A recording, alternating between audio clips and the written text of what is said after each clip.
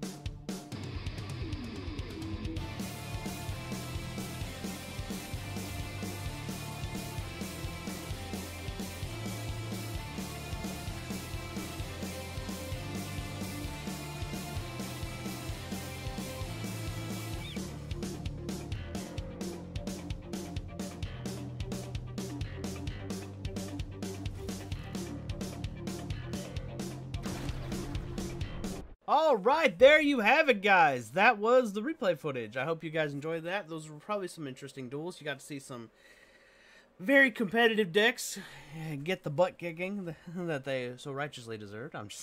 Anyway.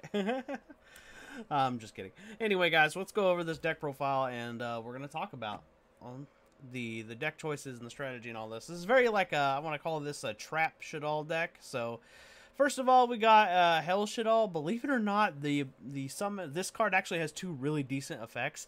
The first one is that we get to send a Shaddoll monster that is from the extra deck to the graveyard, and then we get to basically send a card on the field, and I believe it doesn't target.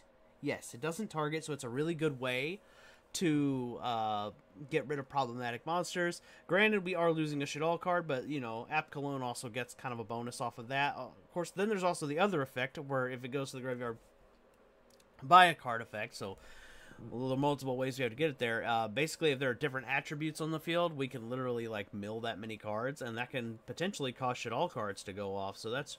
I really like that. Also, its stat line, 29-29. It's so important. You'd be surprised how many games I probably should have lost where all I did was, you know, send a window to the graveyard and put this guy on the field, and then they just couldn't beat over the defense points. So, yeah, he saved my butt a few times. Then we got the Beast. You got to have the Beast, you know, draw. I'm playing 2 Dragon because back row decks are a pain in the butt, and we need a way to get rid of them. Also, this card is like just a decent spot removal if it flips. And in this variant of the deck, those flip effects mean more than they normally would. Because of when we get to the trap cards, I'll explain. Then we got the Squamata. This is another, you know, like I said, the flip can mean, it's basically a Man-Eater bug, but also, like, this deck, you actually do want to play Squamata a lot. I've seen a lot of Shaddoll players, like, kind of, like, axing Squamata out of their decks, and I get why. Because they don't really need to, and a lot of people are playing, like, when they do play Shaddolls, they're more of an engine than an actual, like, centerpiece of the deck. But if you're going to make the Shaddolls the centerpiece of your deck, you definitely want Squamata. This card is a key piece to letting you mill certain things. So speaking on that, let's go with Armageddon Knight, and in the same vein, Mathematician. These two guys basically send Armageddon Knight sends darks, Mathematician sends level 4 or lowers. I like Armageddon Knight over Mathematician, so that unfortunately Armageddon Knight is at 1, which is kind of weird to think about. Like, I don't know why it's still at 1. Because it's in the grand scheme, like Mathematician has been at 3, and I argue Mathematician's actually a better card. But anyway, the point that I want to get at is Squamata's in here because Squamata is kind of the mid-range card that you send to send something else. So, for example, if you have Armageddon Knight and you actually need to send Windy or Aerial or, Hollow, you send Squamata, and then Squamata will send the appropriate Shaddoll attribute-wise. And then same thing if you need a higher level, like say you need Beast, or, you know what I mean, instead of, one of the lower levels, to send, like, maybe you just want to draw a card. Yeah. You send Squamata, Squamata sends the appropriate card. So Squamata kind of, like, fixes these two cards, basically allowing you to keep playing the game. Or send what you actually need. Goddess of the Third Eye is in here for a very silly reason. We will get to that later. But it's also a light attribute, so it's mostly used for construct. That is why she is in here.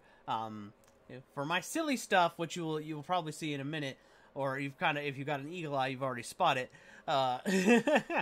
She's in here for the silly thing that I like to do, and of course for as a light attribute. But if you need to change it for your deck, you could easily pick something like Perform H Trick Clown or Effect Veiler if you want to add hand traps into your variant.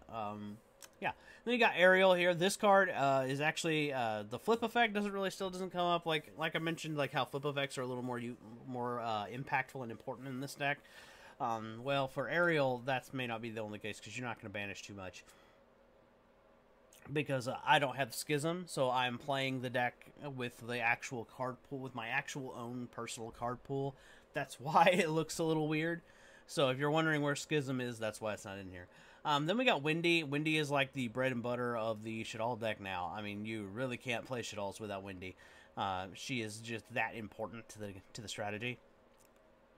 Because both of her effects, whether she's sent or flipped, she's giving you Shaddoll monsters. And that's so impactful. And then, of course, by the way, don't forget, if Mathematician is on the field, and a lot of players forget this, if this guy gets killed in battle, you draw a card. Because it rarely does come up, but it does come up. And I've actually used it to crash into other monsters that are about the same attack points. Like Dogmatica, the one that's their Stratos monster, I can't remember her name. But basically, in one game, I remember I crashed him in to draw a new card, so that was really fun. Getting rid of a problematic monster that I needed to get rid of so my extra deck monsters could do work while also, drawing, not losing any resources or life points. And then we got Shaddoll Hedgehog, which is also very important to the deck because this is just... Because we have a lot of cards where we have to discard for fodder, this card actually does come up being sent to give us more Shaddoll monsters. But also, the flip effect can get us to our spells and traps. Speaking of, we got Magicalized Fusion. This is the only, I think, banish card in my main deck. Basically, we're banishing 2 cards to Fusion Summon a Spellcaster. We got a few options on that front. Shaddoll Fusion, thanks to this card and Super Poly and Imperm, this deck can actually go first or second, thanks to these lines of cards. So it's actually just amazing. And also when they throw an extra deck monster that just really doesn't do a whole lot, like Sky Striker. Oh yeah, you can do some gnarly stuff.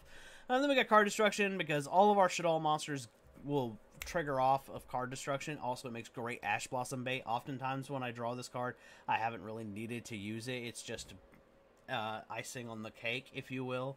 Like, I'm getting rid of cards I can't really use as is, and then I'm just, oh yeah, here we go. Shaddoll effects. Like, literally, in a Shaddoll deck, Card Destruction is a plus. It's not a neg, so it's awesome.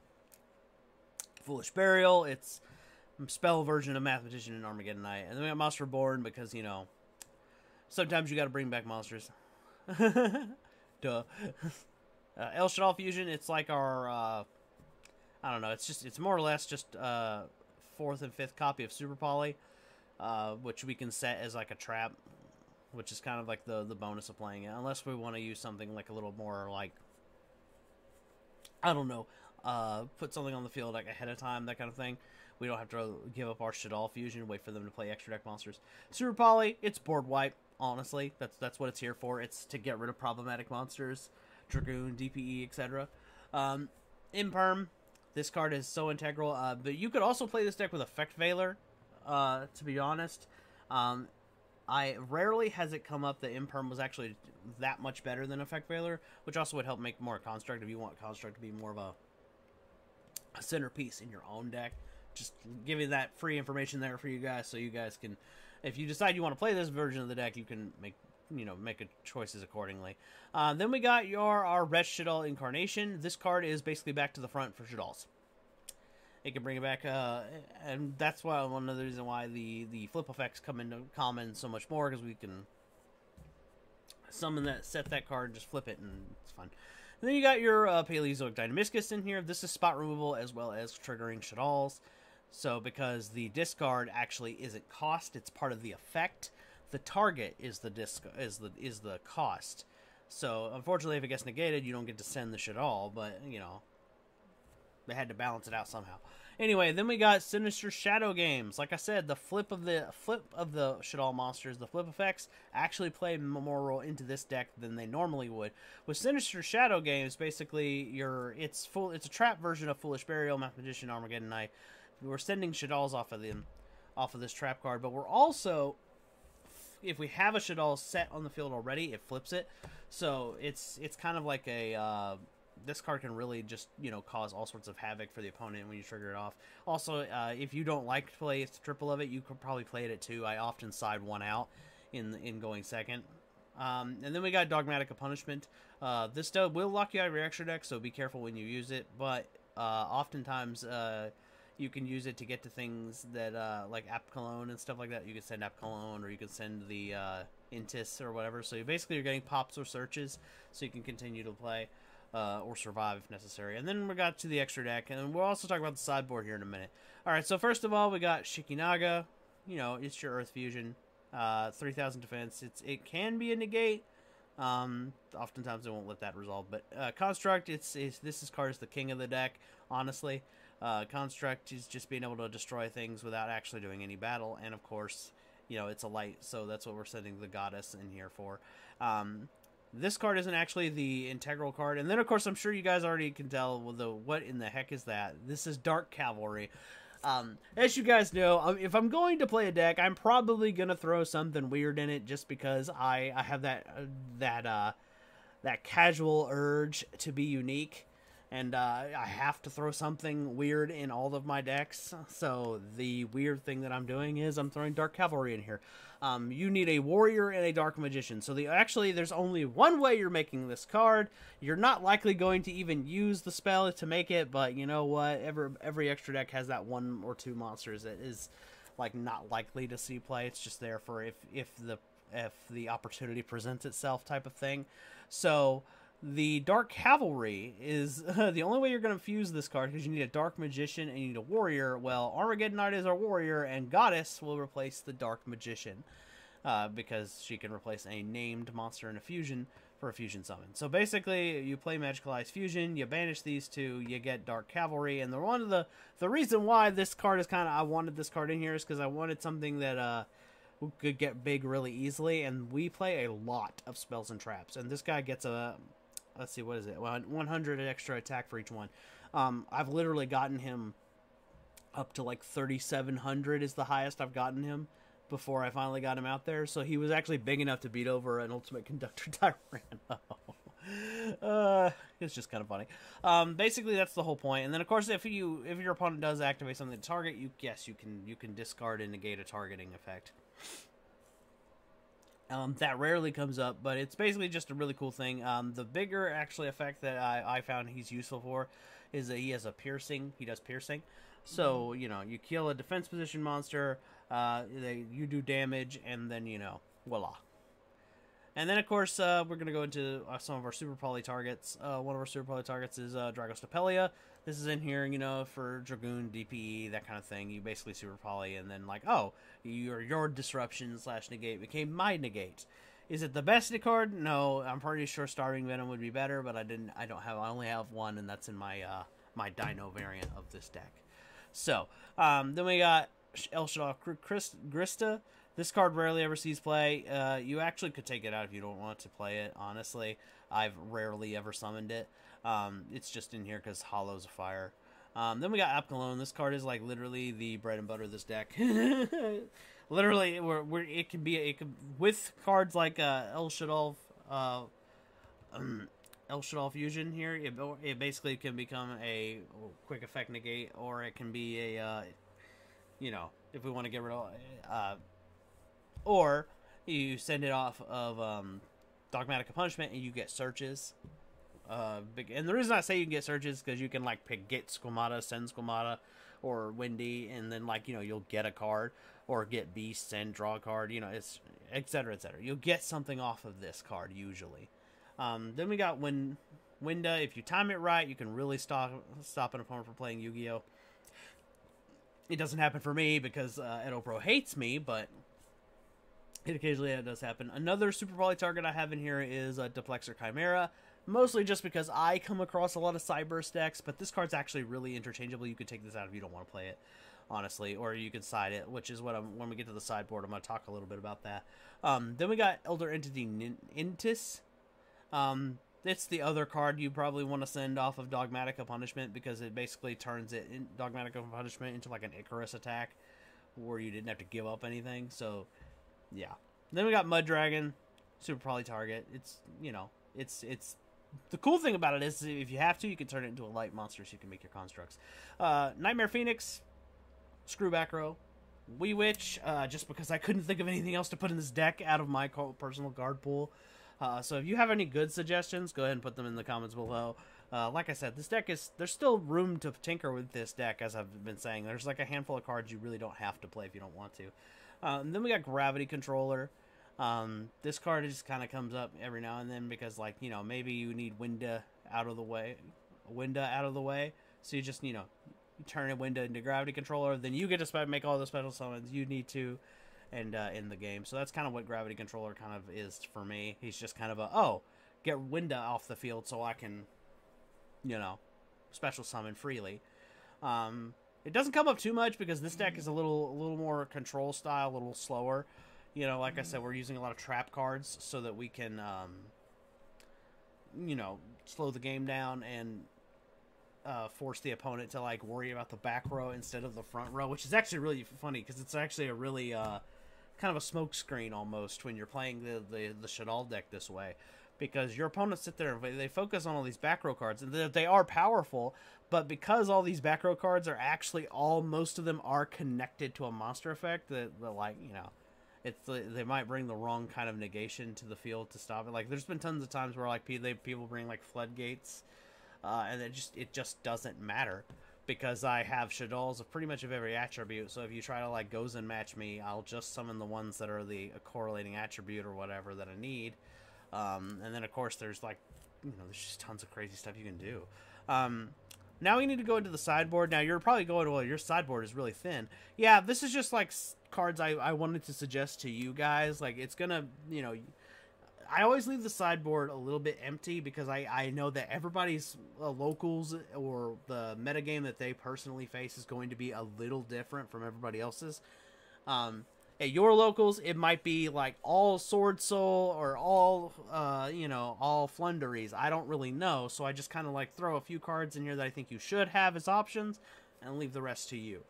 And also, you don't have to use those options. These are just stuff I've noticed. If your meta is going to have a lot of zombie decks, I think, you know, which zombies are looking like they're going to get some support in the near future. So I would probably want to have this card available if you have a copy.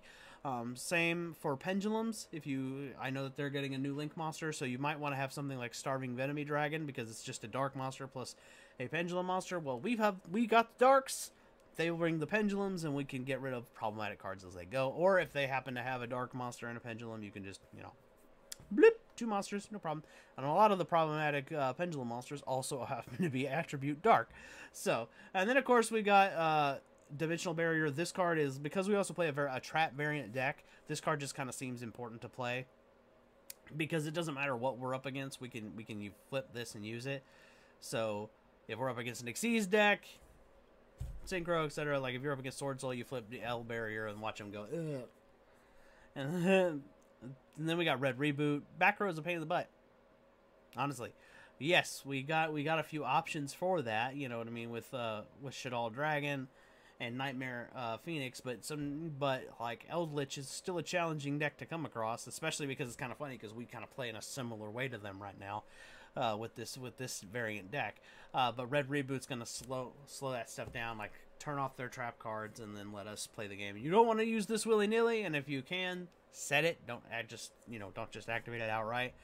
But yeah. All right, so there you go, guys. Things are going to be doing a little bit of, I'm going to go ahead and give you guys this heads up if you made it to this far in the video. I'm going to be making some changes. We're going to be doing lots of experimentation this year.